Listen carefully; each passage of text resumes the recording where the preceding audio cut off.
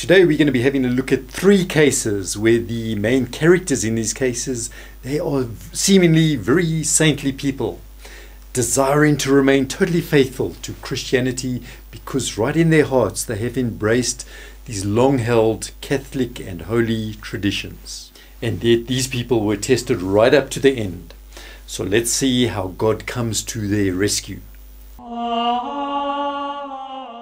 Hello friends, and on this channel Great Saints, we in a sense take a journey upstream to look at the lives of the great saints, to try and receive some knowledge from them to apply in our days for our particular difficult times. So do join us in this journey, and then as Saint Francis of Assisi used to say, may the Lord give you his peace. In our first miracle, and this is how God sustains Padre Pio. Now Padre Pio had been under investigation for a long time already, and it had reached all the way up to the highest levels in the church.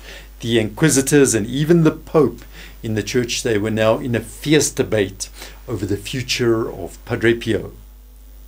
And this was going to be whether Padre Pio was going to be cancelled or erased from the collective memory. Now in this meeting, the tide had been turning slowly against Padre Pio, and the Pope himself was about to issue a judgment, and this was likely going to be against Padre Pio. It was in fact a secret meeting, known only to those who were present in the meeting. It was held behind closed doors. There was a Swiss guard, armed guard, barring their entrance to the doors. When suddenly in walked, through these closed doors, walked a young Capuchin friar. They said he had a slight limp and he was wearing long sleeves. He walked right up to the Pope. He knelt down in front of the Pope and kissed the Pope's slipper, and then said, "Holy Father, what you are about to do for the sake of the church, do not do." Then very respectfully the friar got up and he left. And with this, pandemonium broke out in that meeting room, because how had he got past the armed guard through the closed doors? And the Pope did some investigations, and very humbly he recognized this was a miracle, in fact, of bilocation. And so only because of that, Padre Pio's reputation was saved, and we know of Padre Pio today. A second similar case, and this one happened to a Mother Angelica of the EWTN television network.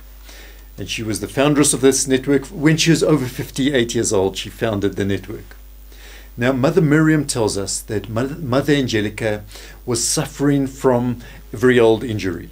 It was a severe injury at the time, which had needed a tricky surgery. And in fact, there was a good chance that she would not be able to walk again.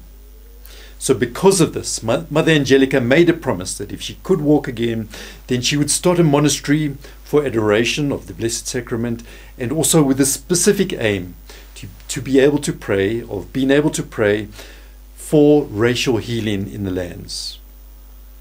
Well, the surgery went ahead. It was a partial success, because Mother Angelica after that could move around. She was mobile, but only with the assistance of crutches and with special brace on that leg.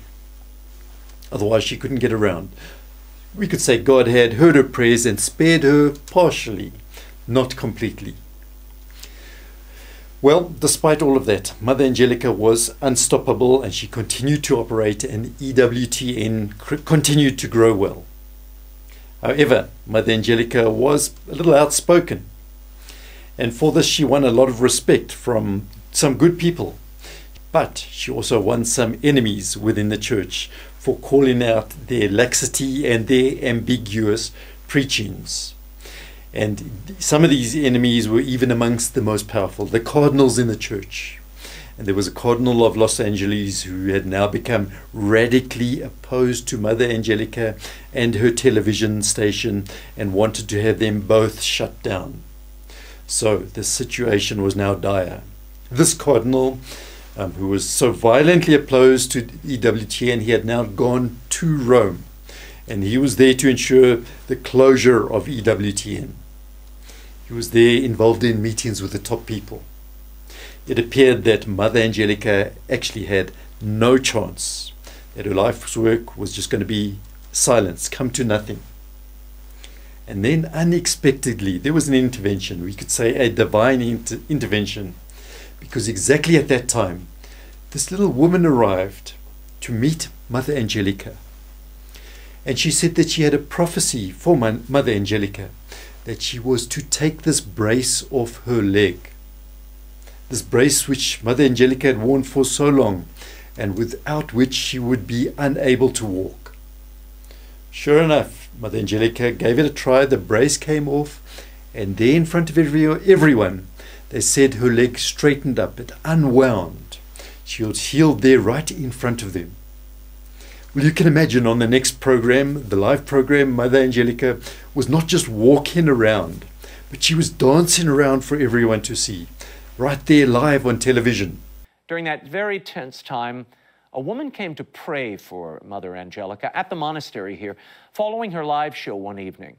And following that prayer session, Mother's legs were healed. For the first time in decades, Angelica could walk and even dance without crutches or braces. You want to dance? Well, let's dance. Sure.